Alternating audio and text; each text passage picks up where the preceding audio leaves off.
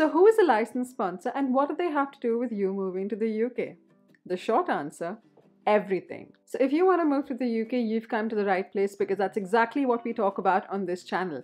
If you haven't hit that subscribe button yet, now's a good time to do it, and let's dive right in. Employers or companies in the UK who are looking to hire from outside the country need a sponsor license.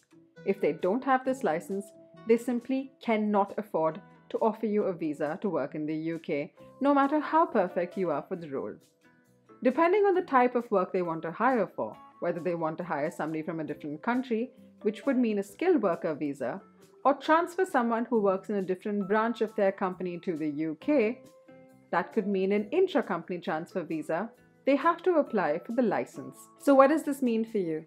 This means that you should ideally be looking for jobs with roles with companies that are listed as registered sponsors. If you apply to somebody who isn't a registered sponsor, the chances are extremely high of you not getting the job. I mean, if you are exceptionally talented and exceptionally brilliant and your CV is just absolutely great, they may consider offering you a job, which means they'll have to apply for a license themselves. The whole process will take a lot of months. So the likelihood of that is extremely low, but not impossible. But it is definitely smarter to stick to the list of licensed sponsors. Now, you can find the list on gov.uk's website, and I've added the link in the description box below, but be prepared.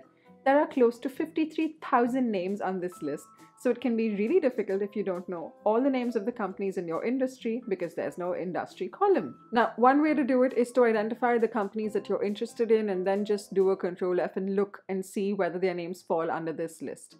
But there's an easier way to do it. Visit this website, uktsponsors.co.uk. If you check for Maidenhead, there are only 3 companies registered under the IT and telecom field. But if you put the filter for London, bam, a whole lot of companies just turn up. Now that you have the list of licensed sponsors, the chances of you getting a job just went up because you know where to look. But if the role you're applying for falls under the shortage occupation list, your chances of getting a job in the UK went drastically high. Now, if you'd like to know more about the shortage occupation list, watch this video.